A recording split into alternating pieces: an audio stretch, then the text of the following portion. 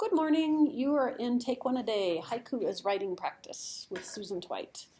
And we are gathered in the actual room here, and we're glad you're listening to this recording. Here we go.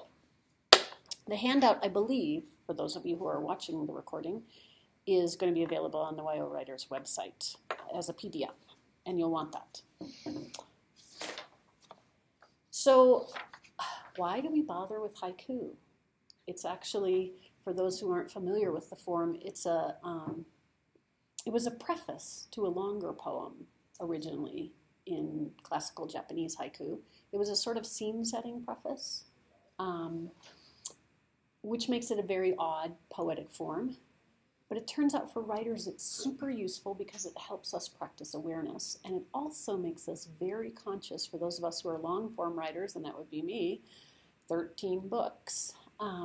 Makes us very conscious of each word and of the rhythm of our sentences. A haiku is essentially almost a flash story because it's not just a statement. A haiku actually has to have something happening in it. It has to have a turn or a surprise that happens in those 3 lines. So haiku as practice for writers are really fabulous because you can actually do them in your head. Even I can do them in my head with my minimal amount of short-term memory and edit them and work on them. So you can do them anywhere. I do them when I'm out walking in the morning. Sometimes I wake up and do them in my head when I should be sleeping. But they're a wonderfully portable form of writing practice, and they do ask us to practice observing, and they ask us to pay attention to exactly what word we're using, because details and what word we're using, because we get so few words in them. And I'm going to give you the rules. I'm going to give you our guidelines. If any of you learned haiku, like in school or in a newspaper contest or something, what you learned is not really the way haiku work. In classical haiku, it's not. They're not a rigid 5 syllables, 7 syllables, 5 syllables form in the 3 lines. They're actually a short, long, short form, and they don't. The 17-syllable magical count is really based on Japanese kenji, which are pictoforms, and those don't translate to our syllables. So in English, we don't actually hold ourselves to exactly 17 syllables. We just say somewhere between 10 and 20 is fine. Shorter can actually be better. And again, that short, long, short form rather than the rigid 5, 7, 5 form. The way a haiku structure works is you break the line where the punctuation happens. So you don't force it and go, okay, that's 5 syllables, I have to break the line there. You say, all right, where's the pause in the poem? And that's where you break the line. And if you don't even stick to the short line, short form, that's okay too. The idea is this compact way of giving an observation. And my haiku tend to come out between 12 and 16 syllables for some reason. But if they come out at 18 or 20, that's okay too. You have to get to the end of the thought. The reason the syllables don't matter is literally that comes from counting pictoforms in Japanese, and they don't translate to our symbols. So we just, in the classical haiku teachers I've worked with have said, stop worrying about that. It doesn't translate into English. Just keep to the general form. And the general idea is they are not about us or our feelings. They're not an I voice kind of poem, although you can use I in them. They're about an observation of the world outside our skin boundaries. And they should allude to nature and the seasons. You don't have to use the word spring, but usually you, somewhere in the haiku, allude to something that shows that it's spring. That's not a hard and fast rule, but they are a nature-based observation poem. And that, again, comes from the way they evolved, which was as a preface, a scene-setting preface for a longer poem. So they were a sort of throat-clearing, this is where we are, and now I'm going to get to the longer poem thing. But something happens in them. They have a turn or a surprise, something that you wouldn't expect. So they're not just leaves are rustling, skunk walks by, blah, blah, blah. They're leaves are rustling, skunk walks by, crashes into garbage can. Something happens that surprises you, that you don't expect. So some examples are on your handout. Clouds, a fiery swirl, Dawn lit over black ridges, dumpsters clang day. And notice, that's actually one of mine, notice that their cloud to fiery swirl is visual, dawn lit over black ridges is visual, but then you get sound. I always try to make sure there's something other than just visual information in my haikus, visual observations in my haiku. I am not successful always because I do one every day, and sometimes my brain is just not so much there. But I try to include at least sounds, if not smells, or the feel of wind or something like that, just to, again, as we said in the last workshop, to take it beyond merely visual. Goldfinch on wire, hot midsummer afternoon, exuberant songster. Here's a classical Japanese one from Basho, who's one of the fathers of classical haiku. An autumn wind more white than the rocks in the Rocky Mountain. Interesting to think of a wind having color. But if you think about it, autumn winds bring snowstorms. So there's a sense in which that could be alluding to that, or not. We don't know it's translated from Japanese. But I like that because it makes me think about wind differently. That's the surprise in it, is wind having a color. Curve of ribs, sun-bleached, becoming soil. Who animated these bones? And that one I actually wrote in my head on Highway 50 in Colorado.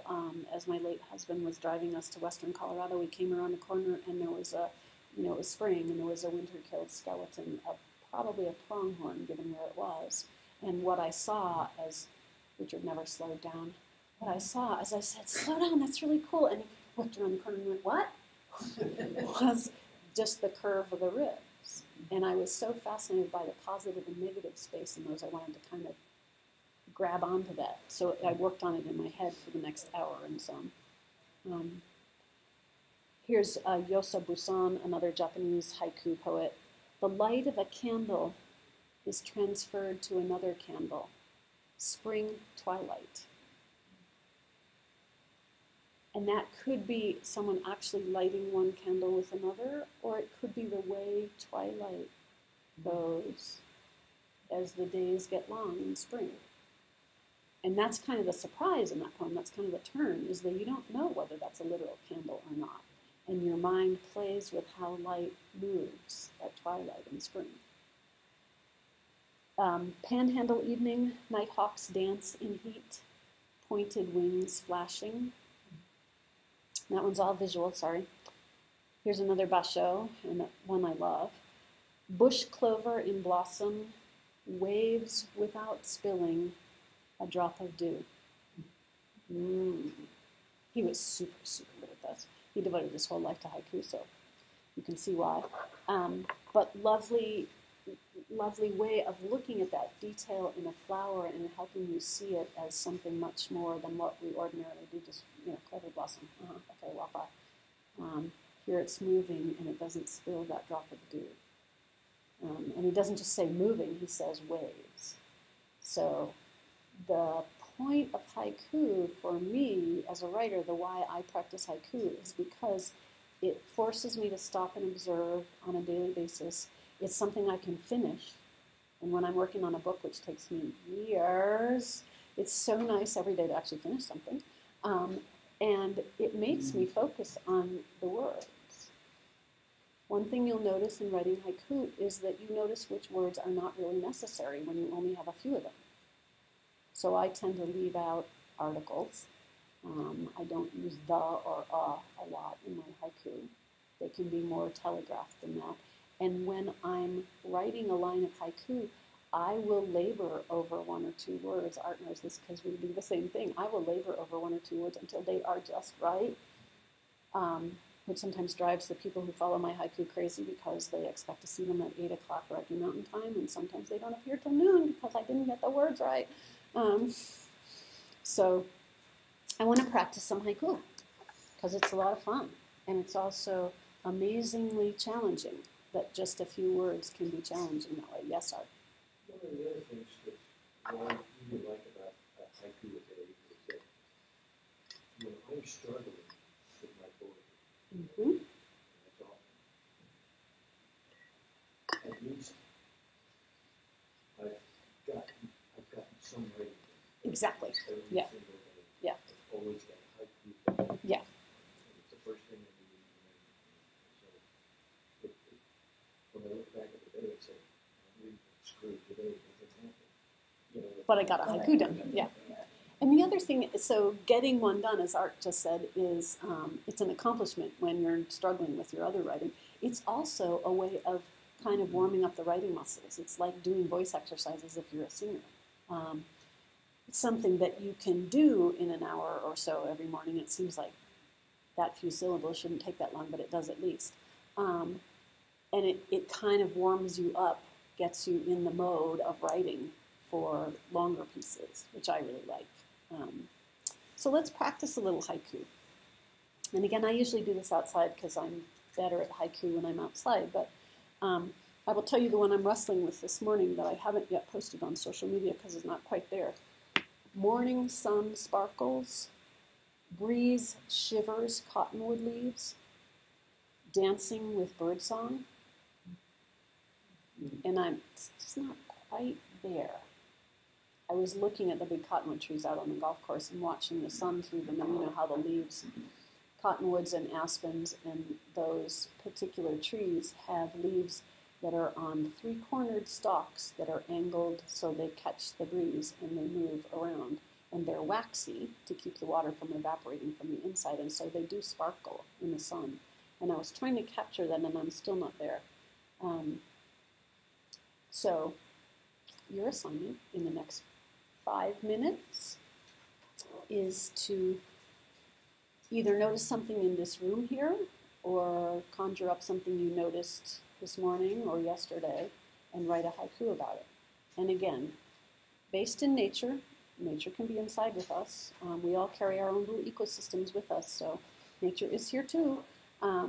Based in nature, alludes to the seasons, 3 lines, short, long, short, roughly. Use the line breaks as punctuation, and once you get it written down, then look over it and think about whether A, you need all the words, and B, whether there are better words. Because you just have a little amount of space, and you want to pick the very best words that conjure that up. And try and not do what I just did, which is use mostly visual information.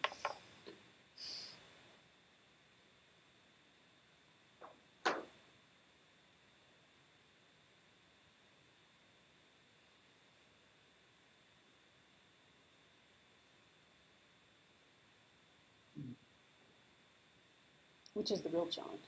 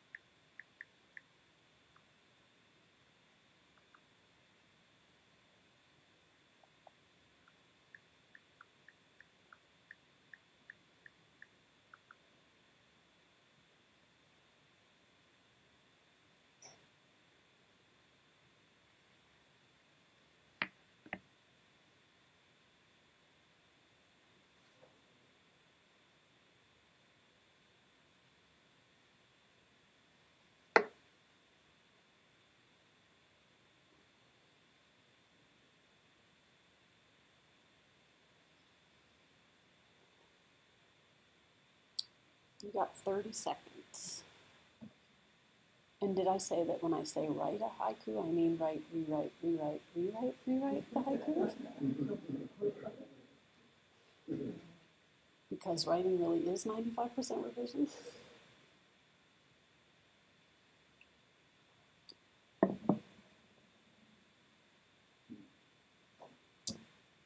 All right.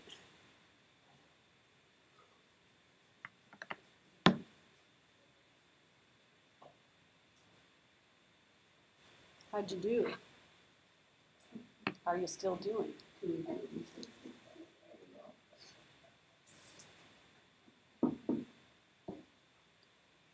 So it's a challenge, isn't it? You think, oh, just a few words, I can do that. It's like anything else. Practice really does make a difference. But it's definitely, there's a lot to pack into that little bit of poem. And a lot to explore. I'm going to tell you first what mine ended up as. So I started with these 3 lines. Morning sun sparkles, breeze shivers cottonwood leaves, dancing with birdsong. And that's an okay haiku, but it just didn't ring right for me. There's too many words, too much going on. I wanted to focus in more. And as I was reading it to you guys, I said, oh, wait, I know what that should be. And it ended up as, and I'm reading from my phone because I put it into Instagram first, which ports it to Facebook, and then Twitter. That's my daily social media thing. Instead of morning sun sparkles as the first line, what I saw or heard in my head as I read it to you guys is that I wanted to start with that breeze and that movement.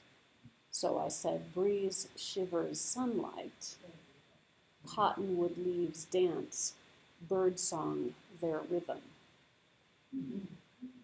And that just tightens it up and focuses it much better. And it was getting rid of the first line, which was too sort of la-di-da for me, that really brought it into focus. And I have developed a practice of, I post a haiku and a photo every morning on social media. And I started just doing the haiku and the photo, and now I include haiku and a commentary, which makes it, I think, technically a haibun. Although I'm not sure because that's not my area of expertise. But the commentary was because sometimes the haiku is almost too esoteric for people, and so I started adding just a little bit of a comment about the haiku, which might be some background information, might be the scientific names of the plants, it might be whatever. This morning it was watching the sunrise through spring green cottonwood leaves while yellow warblers and lazuli buntings sing. That's a good way to start the day in my world. So you can expand the haiku form a little bit if you want. You can play with it that way by adding a little bit of a narrative poem below it as a commentary. Does anybody have one they want to read?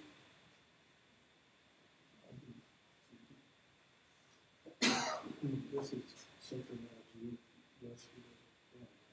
Speak up and out, Aaron. Sorry. Somersaulting stream, laughing bubbles over stone. Somersaulting stream, laughing bubbles over stone. I like that. We can boy, that brings you right there, doesn't it? Sure. Yeah, it does. And the lovely thing about a haiku for me is that you read it and I can echo it back. It's so short that I can remember the rhythm of the words and echo it back. And that's what, for me, that's what allows me to work on them in my head and not have to write them down first, which I love. It's good memory practice too for those of us who are memory challenged. That would be me. Anybody else? We'll start with Susan in front, then we'll work back. Roaring fine static, river royals, green white cliffs, pines breathe fragrance. Read that last line again. Pines breathe fragrance. And then the first line, roaring. Roaring fine static. Roaring fine static. Oh, interesting. I like that. I like that. That's a jump right in haiku, because your roaring fine static is a pretty intense first line. So it's kind of cool. It just starts you off right Boom. Pay attention here. I like that. We're going to go to art, and then we'll work our way back. Up the ridge, white butt, pronghorn, hidden fawn. Up the ridge, white butt of pronghorn, hidden fawn. I like that. So that's another one that that's a very, has a narrative arc, that haiku, which is a hard thing to put into a haiku, but it's fun to try. You really follow it like a narrative arc. Cool. Back to the back. Elders exercising, swimmers morning motion, lifeguard fast asleep. So that is really cool when you can add a sense of humor. Elders exercising, swimmers morning motion, lifeguard fast asleep. Primo. That was a good memory after all. Well, I can do a haiku, but once you get past that, forget it. And if you wanted me to remember your name, never mind, sorry. I'm horrible at names. But so the surprise in that one is both the motion in the first two lines goes to stillness with the lifeguard fast asleep and the sense of humor. So it's a double surprise, which is cool. And that's another thing to notice about your haiku is which lines are in motion. Like your first one starts out with motion even though you're not describing emotion. I just rewrote the last line. Did you? Oh, I want to hear it. So read the whole thing again. Susan. Okay. Roaring fine static, river royals, green white cliffs swollen with snow. Swollen with snow. So you get alliteration twice. River royals and swollen with snow. And another thing to play with in haiku is alliteration, which is fun when you just have a few words. It gives it a whole different rhythm. So yeah. See, that's the fun thing about haiku is you write it, you think, oh, cool. And then you look at it a little longer and you go, oh, but wait, I could do this. It's tremendous writing practice. And one of the editing things that's worked for me at least is looking at the lines and seeing whether sometimes making the first line the last line or moving a line to the middle makes all the difference. Makes all the difference in the world, exactly, yeah. So moving the lines around, and it's so easy with haiku because there's so few of them. You know, when we're working with longer form writing and we realize something's out of place, it's a much bigger deal to move chunks around. And haiku gives us kind of practice in that dexterity. Oh, the first line doesn't have to be the first line. It could actually be here, or it could go away entirely. And how many times have you written a piece and realized that the first 4 sentences were really just you clearing your throat, and when you take them away, that's where the real beginning is? Haiku makes it so easy to practice that, because you're not, you know, we hate to kill our darlings, to paraphrase Stephen King. When you've labored over something, you hate to toss it away. But with haiku, I'll just take off the first line. It kind of gives you that confidence that you can do that, and it'll actually make a difference. I can't tell you how many times in a writing workshop I've listened to someone read the first page and said, okay, but what if you started at paragraph 3? What happens? And they're like, oh, yeah, right. That's where the actual thing starts. The first 2 paragraphs were sort of getting warmed up and into the story or the piece. Should have written the haiku first. That's right. And then, yes, and tossed away the first line. And then, anybody else? Yeah. Maybe my last line should be my first line, I don't know. Staunch spruce, soft cedar, budding Russian olive, red dawn sentinels. Okay, everybody. So read it with the last line as the first. Red dawn sentinels. Staunch spruce, soft cedar, budding Russian olive. Mm-hmm. Yeah, I think you're right. Last line should be first. Yeah, and you can hear it when you read it. And I like the use of texture almost for the different trees. Not so much staunch, but the soft cedar, the budding Russian olive. You can feel that. Stiff cedar or stiff spruce, but I'm not thought of using pictures with that, and I had snapped a picture of this red dawn on Yeah. my deck. Yeah. Yeah, I think you got something going there. And you might want to play with stiff spruce or other S words you're using the alliteration there, but you might want to play with other S words. I often will have my virtual thesaurus open when I'm doing haiku on my laptop. I'll just have the thesaurus open and I'll go play with other words. Because since you have so few, picking exactly the right word becomes even more important. But don't get obsessive about it. Don't do like I do, which is I really get obsessive.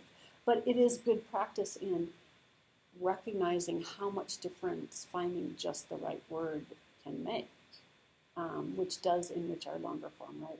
I've noticed I tend to be a lyrical writer, which is kind of odd for a scientist. It's taken me a long time to get there too. But I've noticed that practicing haiku has really made my writing more fluid and more expressive because of the practice in picking the right word and paying attention to that. And in a 75,000 word book, like this memoir, Bless the Birds, I now read everything out loud to edit it more than once. And when you're reading a whole book and you hear the word isn't quite right in one sentence, that's when you know the haiku practice is paying off. And I did that many, many times in Bless the Birds. I'd be reading a scene I had labored over and thought was perfect, and I'd hear it when I was reading it out loud and go, that word is just not quite there. And I would stop and do like I do with haiku, figure out a better word, which sometimes then rearrange the paragraph, but that's okay. I mean, that's the point of keeping working with the writing. I probably read this book out loud to myself. Over the 9 years I worked on it on and off, I bet I read it out loud to myself 40 or more times. Yeah. But it turned out really well. What can we say? And that's really, haiku, practicing haiku is what helped me pay that close attention to my individual words and the rhythm of the sentences and all of that. So it's haiku are actually great practice for our longer form writing, and they're just great. They're great fun. Want to try another one? What time is it? It is 9:48, so we have 12 minutes, right? No, wait, we start at 9:15. Do we go to 10:15? Who's got their schedule? I'm so clueless. Sorry. Okay, so we have time to do another one if you want to. All right. I'm going to give you a little challenge on this one. I want you to make sure to use at least one word you wouldn't usually use. You wouldn't usually use. So you know we all have a vocabulary we depend on. We use certain words over and over again. And when you write this haiku, and it doesn't have to be in the first draft, but I want you to make sure to find a word you wouldn't usually use. Maybe a word that intrigues you. And you don't want to force it into the haiku, but I just want you to find a word that you wouldn't usually use and see if it has a place. Okay? You got 5 minutes. I'm not going to assign you the word. See, I'm that merciful. You have to think of the word.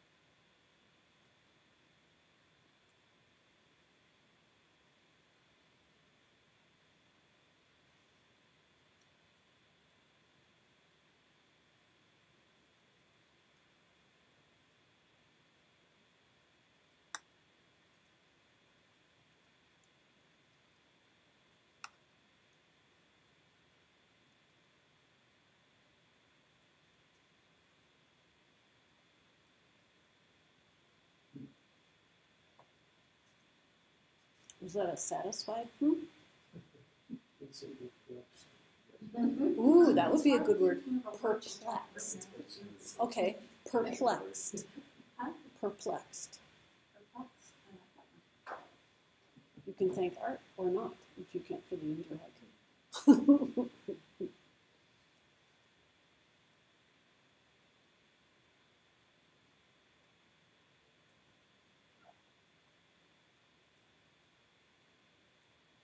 It is hard thinking of words you don't usually use because you don't think of the ones we don't usually use.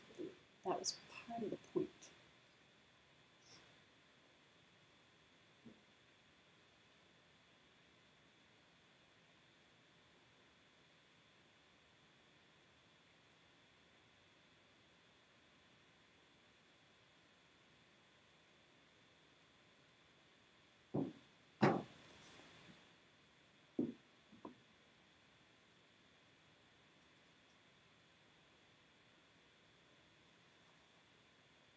You've got 5 seconds.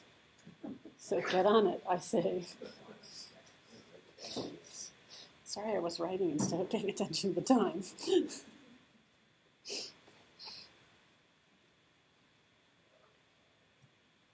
Okay, I'm going to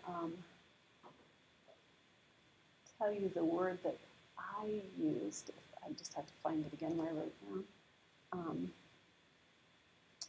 The haiku, I mean. And it's actually one that I like using, and I try to find ways to work into my haiku. Because it's an onomatopoetic word. Pellucid. Pellucid. Pellucid. I've seen that somewhere recently. Uh-huh. It's actually the first line in my haiku the other day. Pellucid. Pond mirrors lapis morning sky. Dump truck beeps a greeting. Again, please. Pellucid. Pond mirrors lapis morning sky. Dump truck beeps a greeting. Lucid is your first line. It is my whole first line. Pellucid, 3 syllables. Pellucid is that calm, still surface that's crystal clear on a piece of water. Isn't it great? I love that word. And the photo is actually a mirror of a pond in an old gravel pit below my house in Cody, Wyoming, where there's a walking trail. And we were walking by, and the pond was absolutely still, and it completely mirrored the landscape around it. And as I was taking the picture and thinking, oh, what a charmed way to start the day, this is right below the city of Cody's maintenance yard, and a dump truck started backing up, going beep, beep, beep. I was like, oh, yeah, there we go. The dump truck is in the haiku. So that's the turn in the haiku, is the dump truck greeting us. What you got? Oh, it's great. Believe me. Of course it is. Of course it is. And I don't know, I've changed the order 3 times already. On Tongue Canyon walls, beach sand pressed to stone, trilobite played in Pennsylvania. Oh, nice. It's a geology haiku. On Tongue Canyon walls, beach sand pressed into stone, trilobite played in Pennsylvania. I like it. That's the only information I can remember. I like it. I like it. Pennsylvania. Yeah. You could also just say trilobites played in the past if you didn't want to use Yeah, that would just to simplify it a little. yes, a little bit. Yeah. Oh, I like that. I love it when we can make rocks speak. Anybody else? You suggested perplexed. Yes, perplexed. Retriever perplexed. Head one side, doggy baroo. Begging a translation. Retriever perplexed, head one side, doggy Baroo. burrow. B-A-R-O-O, that's what it's called. Baby dog, Oh, wow. I love it. A word use I didn't know. Retriever perplexed. I got that right away. The picture of the retriever doing this. Head one side. Head one side, doggy barrel. Begging a translation. Begging a translation. Perfect. I love it. I love it. And such a great sense of humor in that. Yeah. Okay. And a word use I didn't know. I like it. I drove twice down the main street here, Mm-hmm. looking for a place to eat. Mm-hmm. This morning? No, Oh. last couple of days. Strange main street, paucity of restaurants. Where can we eat? Paucity. Paucity. Nice. Strange Main Street, paucity of restaurants. Where can we eat? Very good use of paucity in a haiku. I like that. A local would say it's not a paucity of restaurants, it's a paucity of signing. Paucity of signing, yes. Yes. Yeah, driving, it's hard to find the restaurants. That's good. I like that. The use of paucity is excellent. Mm-hmm. Okay. I have a dog also. Dog pauses on ridge, nose quivers, I'm perplexed, pronghorn barks warning. Especially like the last line, pronghorn barks warning. So dog pauses on ridge, nose quivers, I am perplexed, pronghorn barks warning. The middle line has too much in it, but this is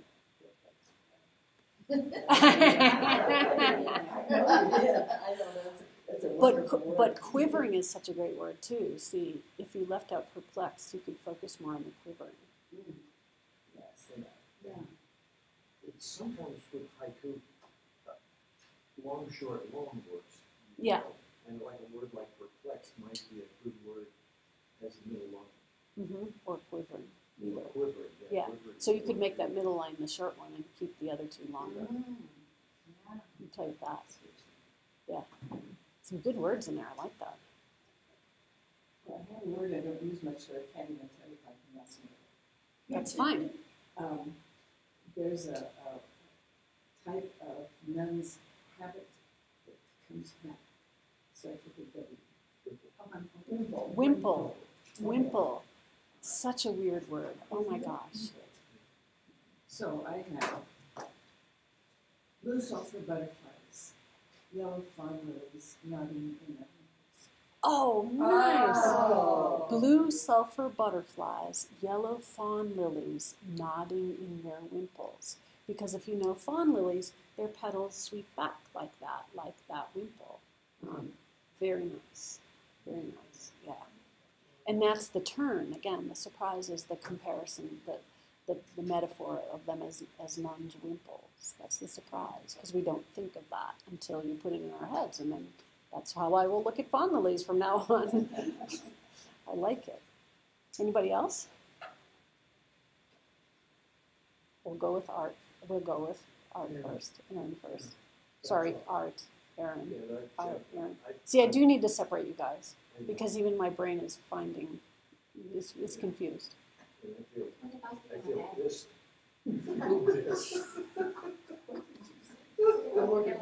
They both begin with A. There's just a little difference in the syllables and the sound of them and all that. Aaron, yes?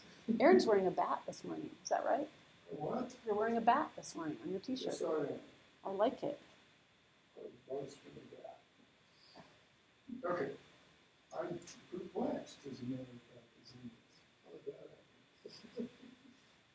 Perplexed cotton with years of undressing, leaves and babies. Perplexed cottonwood, years of undressing, leaves and limbs. Cottonwoods shed their leaves every year, and every time the wind blows, they shed a limb. That's that's lovely. I'd be perplexed too if I was constantly undressing. Run out of clothes eventually. So there's so many limbless cottonwoods in Wyoming, right? Yes. The wind never blows in Wyoming. Come on, what are you guys saying? Yes? I think other people might have some. But if not, we'll see.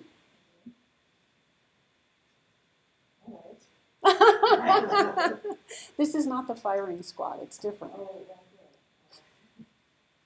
yeah. Evil or ill, ill or evil, elevator, leveler, devaluator, misogynist. Ooh. So not strictly a haiku, I guess not. but a very clever short poem. I like it. I like it. Well, I don't know. but what fun. So evil or ill, ill or evil, elevator or levelator, evaluator, or just valuator or evaluator? Elevator, yes.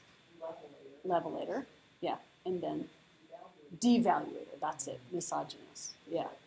Oh, interesting. It popped in your head, and it popped in your head, and that's a really interesting play on words. And it doesn't have to be likable in the sense of liking it to be something that's technically very interesting. I like your thoughts better. But that doesn't mean it's what you want to write either. Well, I don't know if it's what you want to write, but sometimes it's what you do. Yes, exactly. Sometimes our subconscious prompts us to go to places we don't necessarily want to go, and those are the most interesting places we go. I did a lot of that. I do a lot of that in my memoirs. You know, first I write the way I'd like the story to be, and then I say, okay, now let's get serious and write the story. And where's the meaning? What's the point? Why would anyone else care about your life? And that is what takes me to the places I don't prefer to go, but where I need to make the story real and compelling and useful to someone else. The writer Barry Lopez said to me once at lunch, we were talking about writing, and Barry won the National Book Award and such and such and such. Yes, he's an amazing writer, and a very humble, kind, generous man. And we were sitting there having lunch in Eugene, Oregon one day, and I said, Barry, sometimes I wonder why I write. And he thought, he's very thoughtful, and he looked at me and he said, I've come to believe that we write to be useful. And I thought, that's a lovely way to put it, to be useful. Our stories are useful to others. He also liked to say that he was just a messenger. And you know, he often worked with people who didn't have a big voice nationally or internationally, and so he would take their stories out to the world, but in his own way. You know, it was the bareness of the way he told them that made them so compelling. But I love the idea that we are messengers when we write. We have stories that need to be told, and they come through us, and they're not always stories we like, and that they are ultimately useful. We tell stories to change the world, maybe just one person at a time. But that's why we tell stories. We tell stories to move people. We tell stories to inform them. We tell them, whether they're entirely out of our imagination or they're factual stories, we tell them to inform and inspire and move and generally shake the status quo a little bit. And stories do change the world. We can all think of stories that we read that changed the course of our lives, and we can think of stories that raised an issue that no one was thinking about at the time. And it's just the how we tell them that is so critical and so slippery. And haiku, the lovely thing about haiku is it's a little story, and you can play with it, practice your techniques, practice selecting words, practice figuring out what it's about, all in this very short package, and learn something from it that informs your other work. So, You know, I have a hard time breaking out of 575. I mean, I was like the good student in the Catholic school. Right. I know, but they didn't smack us by the time I went through. But sometimes find that trying to stick to that structure actually forces me to think through the words more. Structure can be a very useful thing. It's why people who write poetry write couplets or quatrains or things like that, because it gives you boundaries to work within. It can also get in the way of telling the story, and only you will know. So if you want to keep within 5-7-5, do that. But recognize it's not a hard and fast rule. And recognize that sometimes people do violence to their haiku by doing that. I have seen haiku where the thought, you're in the middle of the thought and it's 5 syllables and they started on the next line and you're like, no. That doesn't work. So, yes, finish the thought first and then break the line. Or come to the pause in the clause, as it were. Haha. Yes. I'm still Good. Good.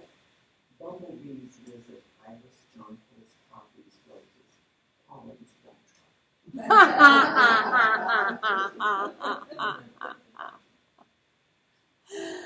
Bumblebees visit iris, jonquils, poppies, roses, pollen's dump truck. I like that. Best when a sense of humor arises. And the interesting thing is when you use a list form like that in haiku, you really do have to follow it with something that packs a punch. Otherwise, your reader's attention trails off. Lists are kind of dangerous because they can just get to be numbing. But when you follow it with pollen's dump truck, boom, you're sitting up paying attention. And that's something to think about in your longer writing, that any time you want to use a long rhythmic form like a list, you're going to have to follow it with something punchy. Because otherwise, any form like that, your reader, especially when the syllables don't vary a lot and stuff, it can become monotonous. And so you really do have to wake your reader up at the end of that. And sometimes you want it to be monotonous. There's a beautiful use of almost, what's the medieval song form that uses repetition and very little variation in the notes. And that can be very spiritual. It can be very meditative. There's a name for it. I can't think of it this morning. I haven't had my cocoa. That's my excuse. Yeah, like a Gregorian chant, but there's a fancy name for the song form. And it can be super meditative, and you can use that kind of form in your writing. There's a wonderful way to use that lyrical repetition, recitative almost, in writing that can be marvelous, but then you have to wake your reader up at the end of it to let them know, okay, bam, move on. So pollen's dump truck is a great way to do that. Stealing, by the way, is a form of compliment in writing, I think. And when I'm doing writing workshops, one of the things that often comes up is somebody will read something and somebody else goes, stealing that.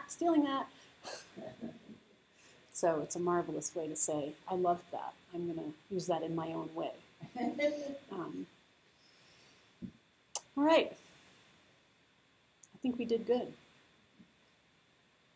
I think that's about all my brain is capable of anyway. Any other questions or thoughts?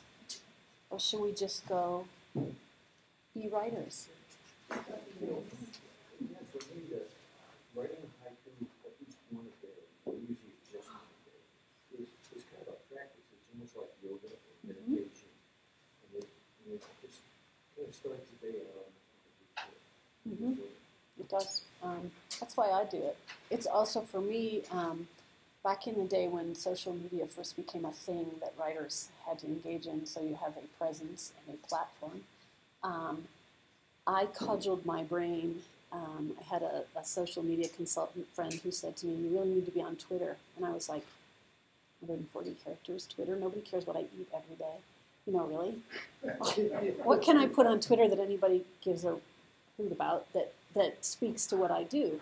And it finally dawned on me, oh, haiku, connection to nature, attentiveness, witnessing and loving the world. Oh, that's all me. Okay, I'll put a haiku on Twitter every day.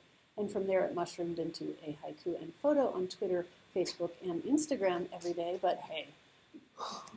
Gene Williams and how does, excuse me, there's the long ago, two Wyoming writers said, if I can write 15 minutes at the beginning of the day, that's a writing day.